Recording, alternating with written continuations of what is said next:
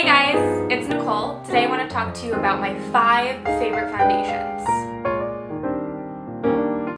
So the top 5 foundations that have always worked really well for me on any type of situation, whether on shoots, in person, for my clients, these 5 foundations always look beautiful no matter what. So I just want to kind of go into them and break them down a little bit and see if they would be right for you. So my first one that I'm going to start out with is the YSL Teint Touche Eclat.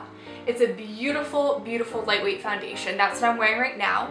It has a beautiful skin finish. It's radiant, but not too radiant. There are no chunks of glitter, no sparkles in it. It just gives a healthy skin-like glow, and it looks like natural skin, really. Most people can't really tell that you're wearing a foundation. It's one of those things that if you want to get complimented on your skin instead of your makeup, this is definitely a good choice for you. It is a little bit on the pricey end. It is $57 for 1 ounce, so definitely up there, but it's worth it. If you love luxury items, if you want your skin to look absolutely flawless, and if you don't have much to cover up, it's a great foundation for you. It's broken up into 3 different undertones. So there's the golden, which I am. This is BD10, so it's the lightest in the golden shades. The D's are going to be your golden. It's Doré, I believe is how you pronounce it. Then they have the BR, which is the rosé, kind of the pinky tones. And then just the B is the beige. So those are the 3 different undertones. They do have quite a vast selection, and it's really cool because it's just a spin-off almost of their regular Touche Eclat highlighting pen. The pen has been around for 20-something years, and it really highlights well underneath the eyes, through the center of the face, and YSL decided to come out with a foundation that would do the same thing. So I absolutely love it. My friend Jenny, she was the one that actually turned me on to this, so thank you very much, Jenny. I will put up a photograph in between all of the foundations just to show you what they look like on my skin. Now that you guys can see the YSL, I think it would be helpful for you to see what the other foundations look like actually wearing them, so I will post that up. If you're looking for a lightweight foundation but you don't want to spend the almost $60 to get there, the Makeup Forever Face and Body is an awesome alternative. I use this one a ton on shoots. The YSL one has an SPF of 19. So normally you don't really want to photograph or flash photography anything with an SPF. The 19, it depends. I mean, Lisa Eldridge uses it on the red carpet, and obviously she hasn't had any problems with it. I would say just test it out. If it's going to be for your special occasion, make sure it looks really nice in pictures before you decide to wear it. The Makeup Forever Face and Body does not have an SPF, and it's also a very lightweight texture. It's a gel, water-based texture.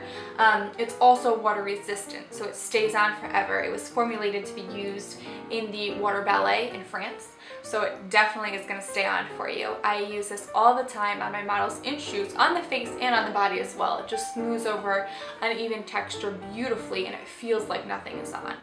The Touche Eclat foundation, I would say, has a very sheer to medium coverage, and if you build it up too much, it just won't lay evenly. The Makeup Forever foundation, on the other hand, you can build it up to a full coverage if you have the patience. So I would definitely say use a flat top brush, really pat it on, and it will look absolutely flawless. So this one's amazing. I absolutely love it.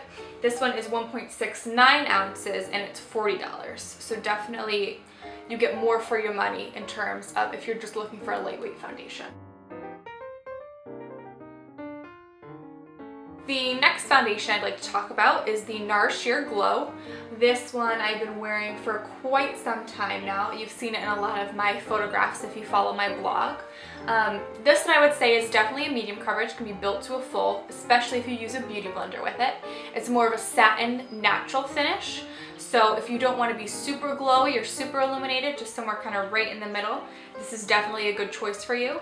It has a ton of color options, and many of them are very yellow. So if you have a hard time finding foundations because they're always too pink, Nars would definitely be a good range for you. They also have a sheer matte line, so if you don't want any glow whatsoever and you get oily, the matte line would be a good choice for you. The sheer glow is definitely good for normal skin types to dry. They say very dry, but it definitely will cling to dry patches, so I would be careful for super dry skin. If you have flakes on your skin, you definitely want to exfoliate and really make sure that you moisturize before you put on a foundation like that. The Nars foundation is $45 for 1 ounce. And it does not come with a pump, so that's something you have to buy separately, and that's about $6.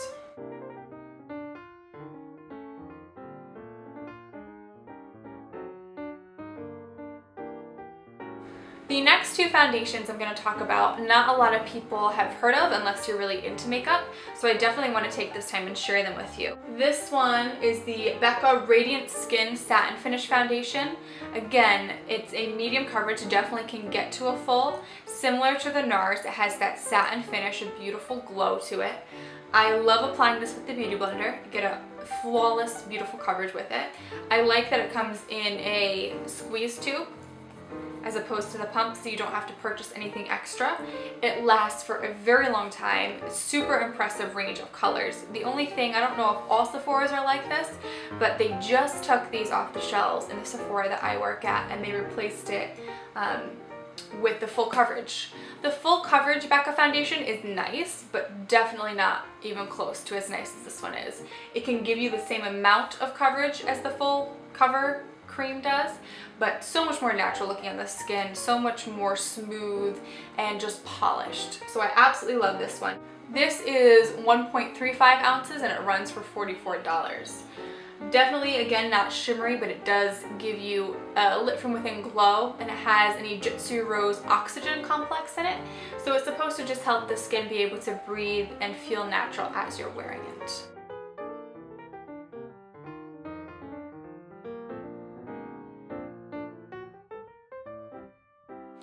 The last foundation I have to talk about is the Illamasqua Skin Base Foundation. Super wide range of color options in this, from pure white, honestly white, which I have in my kit, to a very, very dark ebony shade.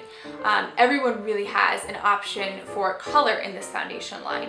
It can suit pretty much so everyone. If you're oily, you just want to use a mattifier and set it in the T-zone. And if you're dry, just moisturize beforehand.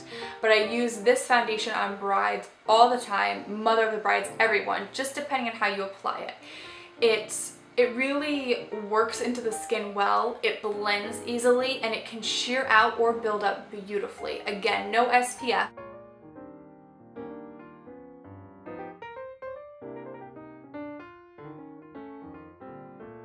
The only foundation I mentioned that had SPF was the YSL. So all 5 of these foundations are beautiful for photography. They just look like skin no matter what. So from the fullest coverage foundation I mentioned to the sheerest, they all are going to look very natural and very healthy on the skin, which is, in my opinion, what everyone should be going for. Go dramatic on your eyes, go dramatic on your lips, but keep the face and the skin looking natural and bright. I will also mention everything that I talked about in the down bar below, so definitely feel free to check that out if you have any other questions, and leave a comment. I would be happy to answer any extra things that you guys have, how to apply them. If you have favorites, let me know, because I am obsessed with foundation, and that is definitely the thing that I like to collect the most. So again, thanks so much for watching, and I hope that you guys learned something new about these foundations, and maybe you want to try them out yourself. Thanks, guys!